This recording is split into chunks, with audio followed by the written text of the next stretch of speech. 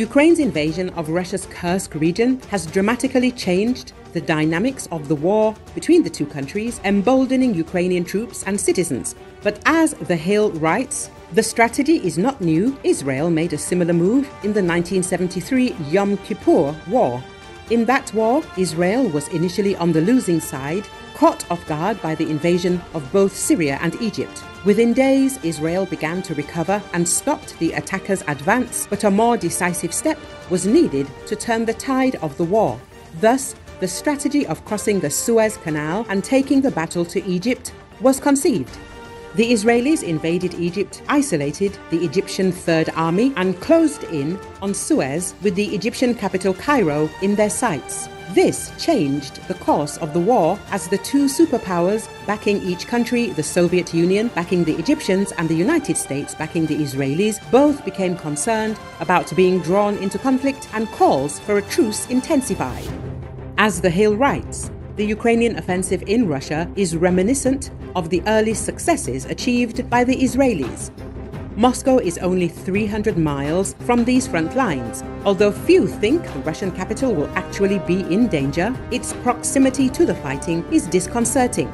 It may be enough to shift the course of the war by taking the fight deeper into Russia, as the Israelis did by crossing the Suez Canal and threatening the heart of the Egyptian army and its major cities, the article says.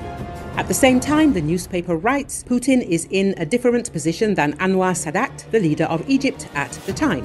For Egypt and Syria, a negotiated peace made sense because they had achieved some success, dealing a critical blow to Israel's self-esteem and bleeding its army dry.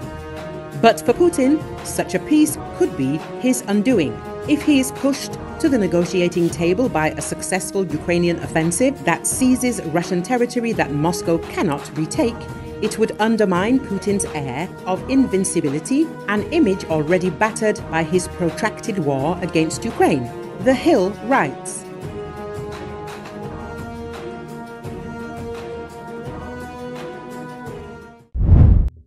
Forest fire broke out in the city of Feodosia on the Crimean Peninsula, local telegram channels reported. About 100 people were evacuated from the area where the fire broke out. The work of firefighters has been complicated due to the fact that the fire occurred in a mountainous area, as well as the hot and windy weather.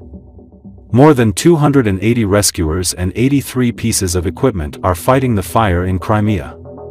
Mi-8 helicopters have been brought in to extinguish the fire and have already dropped 35 tons of water in the area. It is forecasted that the fire will spread to the nearby area. No casualties have been reported so far.